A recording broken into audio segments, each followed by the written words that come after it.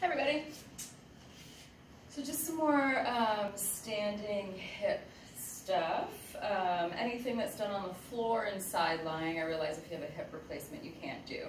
So just some more ideas for some of my clients that are at home, and I had lots of requests for tight, sore hips. So this is just doing some of our movement from the mat, but bringing it to a standing place.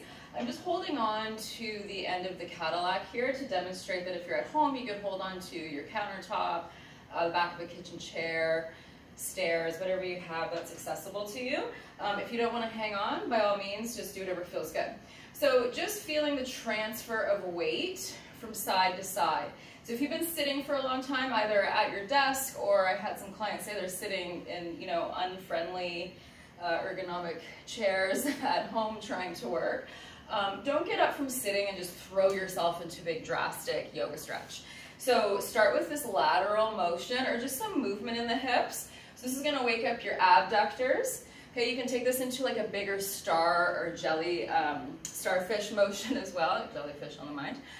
Or even just circling the hips, which I know might seem kind of silly and very basic, but it's creating a circular motion through the pelvis, the hip joints, and the low back. So again, if we're complaining of tightness, move your body, move and loosen up a bit as opposed to going straight into a stretch. So just for some side movement here.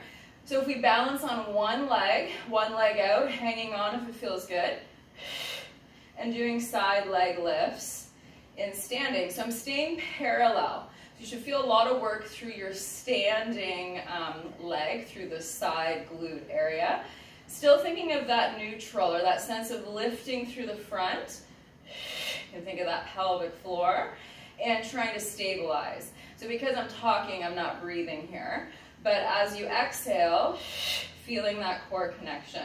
So now I'm going to a sagittal plane movement here, but my standing leg is still working to balance me.